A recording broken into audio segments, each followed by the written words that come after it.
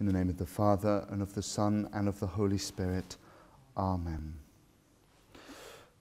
Dear brothers and sisters, today as we begin our final journey in Advent towards the coming of our Lord Jesus at Christmas, the readings of our Mass put before us the need to be united with the Holy Spirit. For if we are to prepare a place in our hearts for our Lord Jesus Christ, if we are to make space for him in our lives, and if we are to show him the same love and honour that the Blessed Virgin Mary, who is the model of all virtue, showed him at the time of his nativity and indeed throughout his life, we, like her, must be one with the Holy Spirit.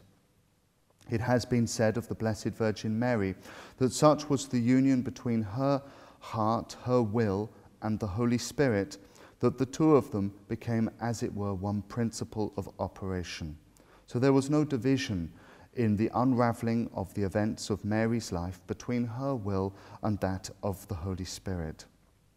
He was perfectly and fully united to her from the beginning of her existence on earth all the way up to her holy death. We too must strive then for this union with the Holy Spirit, and he will work wonderful things in us. In our reading from Isaiah today, we hear reference made to the various activities of the Spirit when he is in our hearts. If we stay close to the Blessed Virgin Mary, then indeed he will be able to do all of these things in us to the greatest glory of God and the upbuilding of the Church. One of the activities of the Holy Spirit is quite simply the exercise of love in desire. A beautiful reference to holy desires are made by St. Augustine in the Office of Readings in the Ordinary Breviary.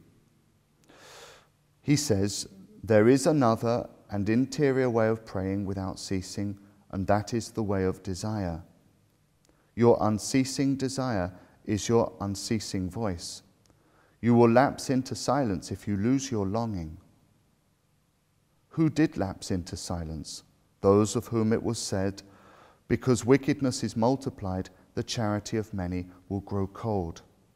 The coldness of charity is the heart's silence. Indeed, it is very sad when a Christian heart lacks a longing for God. If we find in ourselves little desire, then perhaps we have reason to turn to Our Lady without delay and say, "Increase in me holy love." If we find ourselves desiring, but struggling to put our desires into effect and struggling to remain firm in our desire, then this means that we're being tested. This is not necessarily a bad thing, but let us not go far from the Blessed Virgin, so that united with her, the whole strength of God's love might be in us and prepare perfectly a place in our hearts for our Lord Jesus, who is shortly to come among us. In the name of the Father, and of the Son, and of the Holy Spirit.